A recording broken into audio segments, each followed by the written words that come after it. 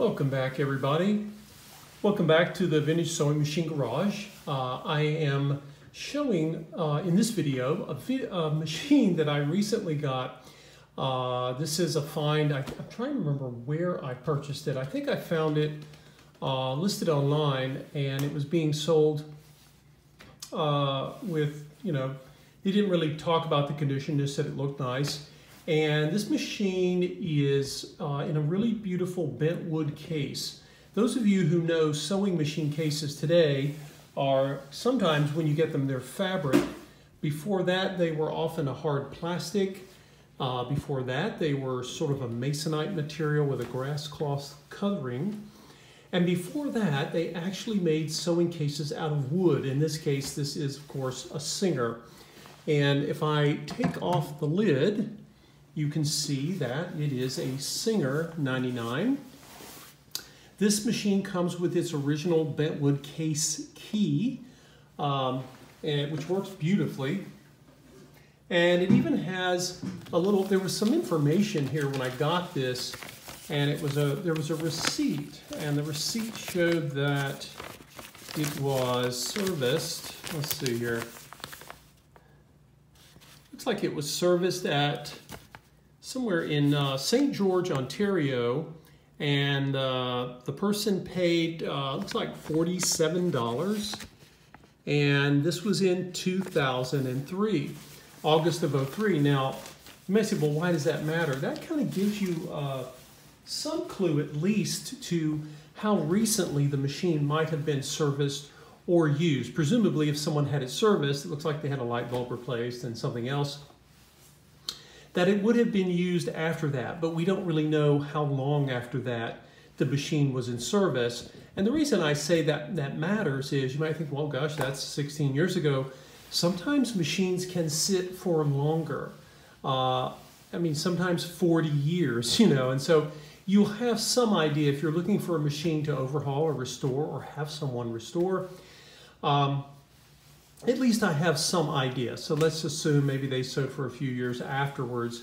It's still about 15 years that I can't account for, but that's okay. The Singer 99, as some of you have heard me describe before, in fact, I think I may have compared this machine to another older Singer 99 I have in an earlier video, but I wanted to focus on this one. This one is a 99K. And that tells me it was made in the Kilbowie factory in Scotland.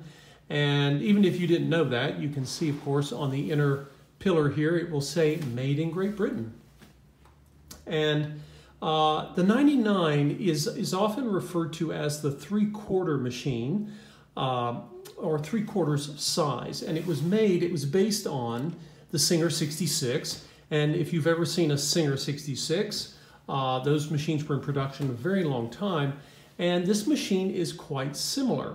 One of the main differences, of course, is that it is 3/4 the width. And even though it's 3/4 the width, that reduced cost a little bit. It also made the machine slightly lighter. Singer would have advertised this as a quote-unquote portable machine. It's still relatively heavy compared to modern machines, but even though it's 3/4 the width, it's not 3/4 the power. It has the same power as a Singer 66. And if you've ever wanted to, or let's say you were interested in a vintage sewing machine and you wanted one in a case, one that you could hopefully carry if you had to, and you wanted something a little smaller and yet really powerful, this is a great example. Of course, it uses the 66 class bobbins, which you see here. Some of you call those the drop-in bobbins. And I wanted to focus today on the fact that this machine is in remarkable shape. I get machines in all sorts of very varied conditions, but if a machine is in a case and it's been stored indoors and there hasn't been any moisture, you can get some really good finds that way. Now, I take machines in tables and in cases. Sometimes, like the Singer 201 Centennial you all saw me do videos of prior, even machines in tables can be gorgeous and in beautiful aesthetic condition, as long as they've been kept indoors and in reasonable climate control. This machine is extra beautiful. I mean, other than that little fine layer of dust there, it is the paint, and I'm going to kind of move closer here so you guys can see. It's really, the paint has a mirror-like finish. And of course, the machine would have been painted with black, and then the decals applied, and then a coating of clear lacquer, what today we might call clear coating, was applied. And it's unusual to find a machine in this aesthetic condition. I've been looking at it, trying to see if I can find any Mars. There's virtually nothing over here. There's a few sort of hairline spots, but even then, with the shine, you can't even see them. I mean, it's incredible how magnificently preserved this machine is. Even the light bulb cover is, let's see if I can zoom into it. Even the light bulb cover is, over here, is shiny, which is unusual. So I don't know, again, how many people own this machine. I'm moving a little bit closer there. But I can tell you it's very rare to see a machine in this kind of condition. And I'll bend back just a bit here, and you can of course see the underside. I may have shown this in an earlier video. Again, it is all steel and iron. This machine is what I like to call a little beast.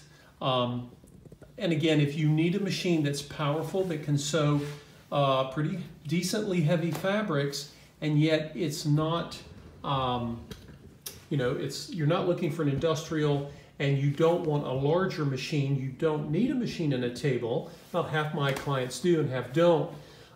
This is a great machine for someone who says, you know what, I need a straight stitch machine that's strong, that can really sew everything from light fabrics to reasonably heavy ones if you can get them under the sewing foot. And if you are particularly interested in the aesthetics of the machine, it is remarkable. You can see the Singer decals. It's just a gorgeous machine. You know, it's very unusual to come across anything in this condition. Let's see, I think there's one spot here and maybe a spot on the wheel, but other than that, the machine is pretty mint. And so anyway, I just wanted to introduce this little 99. I'm going to be going through the overhaul process. And just like with the 185J, the little green machines that came after this, that were modeled on this, I'll be, of course, replacing the any of the felts that need replacing. And then, of course, I'll do a video when I'm finished and show the machine working. So for those of you who, again, love vintage sewing machines, but maybe you don't have the space and you want something that you could at least try to pick up and carry. I don't know that you would need to be mobile with it, but you could with this machine. And this may be of interest to you, but stay tuned. I'll be, again, going through, and I'll be making another video when she's ready to be demonstrated and is all has gone through its full overhaul reconditioning. Thanks for watching, everyone, and watch for the next videos. I have another series of videos coming up soon. Take care.